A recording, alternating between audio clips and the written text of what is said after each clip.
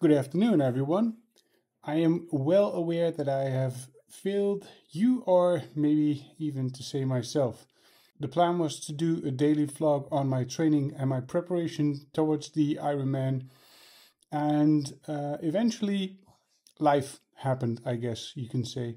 We were a little bit more busy with a birthday, things we had to do for our jobs, school of the children, sports with the children. They also had a lot of competitions in the last few weeks, and there was just a little bit too much to do. And the last of the priority, my video training vlogs, I guess, were eventually cancelled from that list. So today is going to be a training vlog 3, 4, 5, 6, 7, 8, and so on and so ever. Maybe weekly, I think weekly, as I think it will also have a little bit more volume and a little bit more meaning to it, because just focusing in on one specific training is not going to be that interesting. Focusing in on just one training per day and the daily things is not going to be that interesting, I think. So for the rest of the day, so this morning we went for breakfast with some of our family members for my fiance's 40th birthday.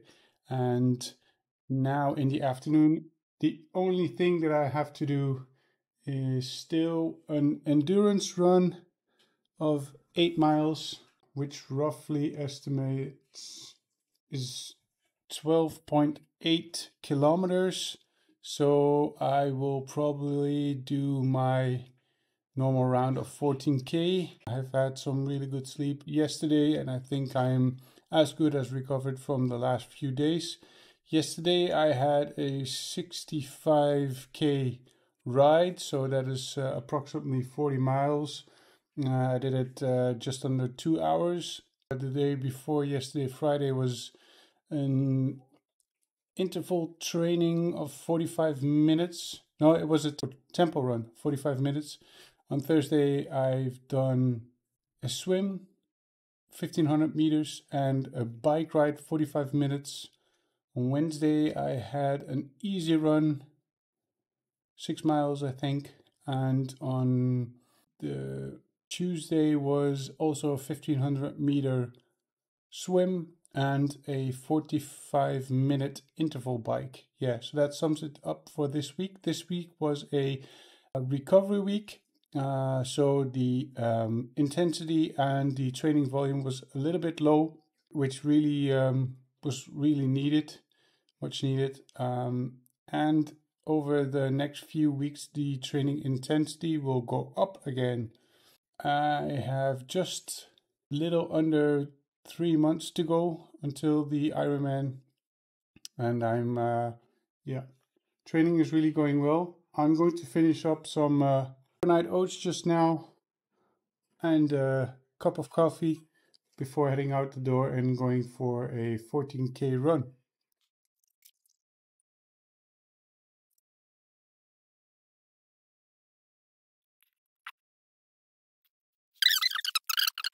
So the socks that I've been testing out over the last 1.5 weeks are the socks by a company called Stocks Energy Socks. I know them from my compression tubes, and these are just the compression socks. I've bought them in the, I think these are the box for the black ones, but I've put the white ones in them. These are the ones I'm going to save for the 16th of June, but I've also got another pair. So these are the black ones, which are really thick quality. I think they have them in 3 sizes depending on the thickness of your calf. I have an M2, should say somewhere on here.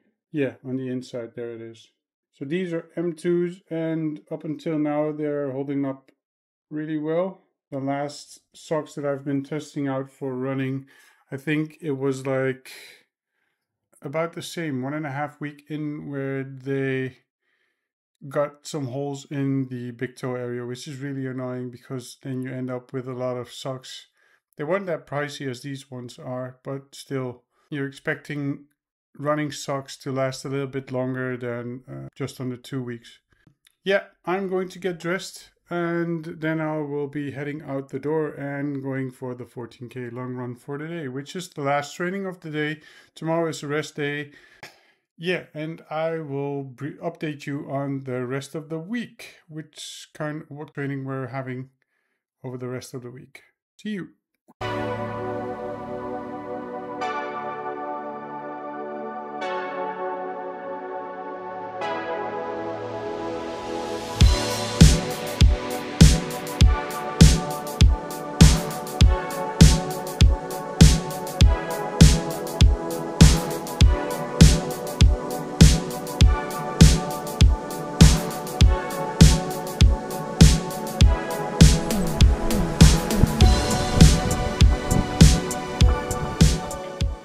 I am just over 1 kilometer into my long run, and of course the rain started picking up, which reminds me this is exactly the feeling that I would like for them to incorporate on the finish line pictures. Everybody always, let me clear up the screen, everybody always sees the finish line picture where everything went well and everybody's celebrating in the heat of the moment, while these are the moments that really count. And I feel that the Ironman event itself is just a fraction of the entire process of leading up to that race. I know so for sure. So yeah, when you see the eventual finish line picture of me, just remember that most of my trainings outdoor consisted of weathers like these.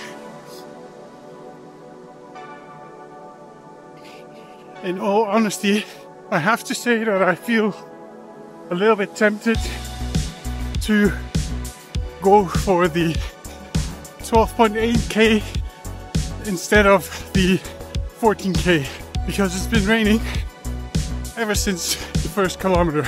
On the other side, I do have a little advantage in form of a tailwind, so I do think we have to stay positive some way.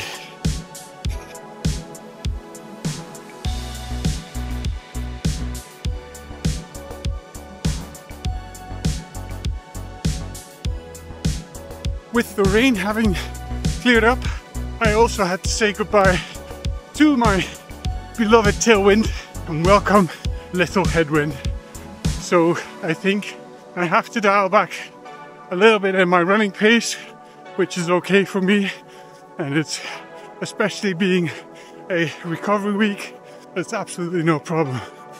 Which reminds me, if you decide to take up a challenge like this, a long distance running event or triathlon or something where you will be doing a lot of volume, a lot of intensity over a longer period of time, I think it is of the utmost importance to always adhere to your training plan.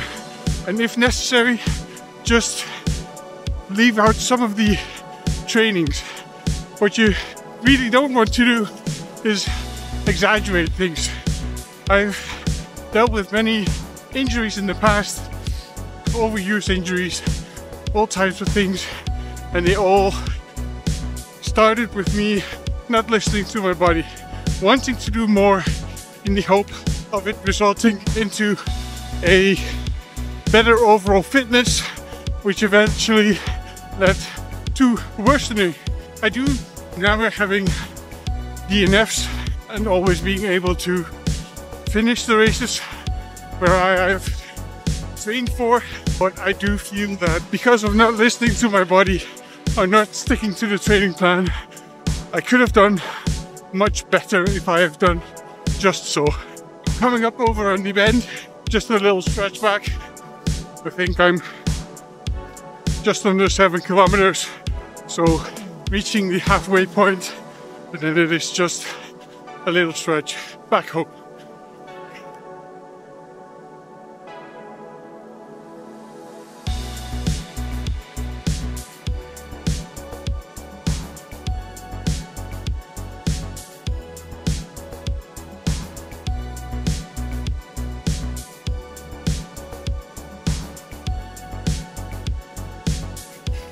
It's not that I forgot to push record over the last few kilometers.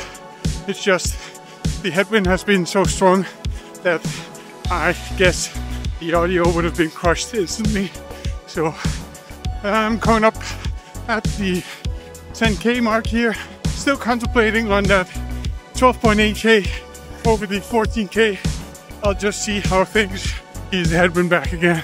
I'll just see how things go over the next few kilometers.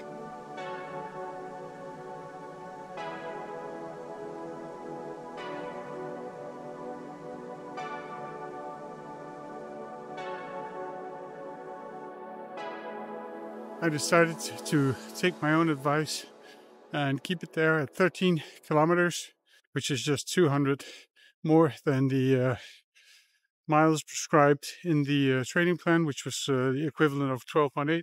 Earlier this weekend, I contemplated on whether I should buy the Osmo Action 4 or the Pocket 3, which is a great camera, as I could see on all the YouTube reviews. But dropping this camera, the Action 3, earlier in this run, and having inspected it just now, it holds up like a tank. So I do not have any protection around it. I don't have the protective covering ring around the lens. There's nothing on it. It's just the camera by itself, and I dropped it in the middle of the pavement. I expected something to be cracked or busted or broken, but hey, it's all here in one piece, and I'll show you the footage just now.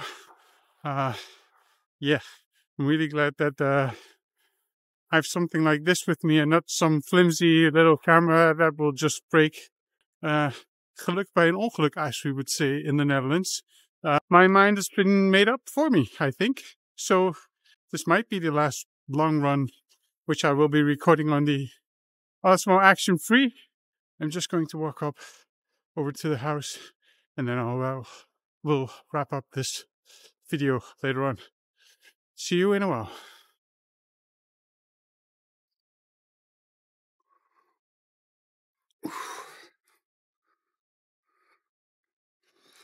Oh man, I really hope I still managed to save some of that audio out there.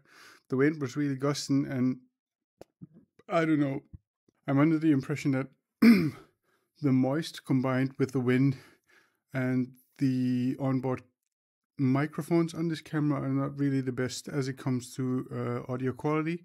So that's why I usually attach the external microphone to the Osmo Action 3, but when running I don't want a big microphone sticking out, and I'm not able to put it anywhere in my pocket, so that's why I only brought the camera by itself, which is actually the main reason why I wanted to look into the Osmo Action 4, because it has the ability to wirelessly connect to the DJI microphone 2, which is really cool because it saves you the transmitter where you have to put it on the side, and it saves you the cables dangling from your camera and everything else. Okay, I'm going to wrap it up for today. I'm going to see if I can speed up my workflow for the process of the videos, and I hope that the audio, like I said, is going to be a little bit manageable. If not, then I will have to do a voiceover, I think, for the part where I was outside and running. That's going to be it for today. I'm going to try to keep it down to at least one video a week, maybe even more when something special comes up or if there's a lot of free time on hand. Thank you very much. Remember, if you like this video, please give it a thumbs up. It only takes you a second and it helps out this channel very much. If you would like to see more of my, don't forget to subscribe, and if you want to get notifications, click on the little bell icon next to the subscribe button. That's it for today. Thank you very much, and keep your training going, and I will see you in the next one. Thank you very much. Have a nice evening.